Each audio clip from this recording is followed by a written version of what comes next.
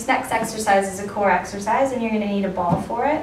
It's bridge pose with the ball. So you're just going to push this up against the wall. It's going to give you some balance and help you out with stability. And then once you get better at it, you can bring the ball away from the wall, which we'll talk about later. But your ball's up against the wall.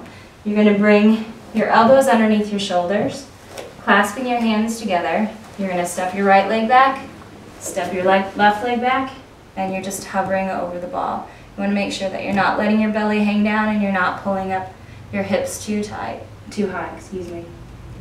Hold it here. And relax back down.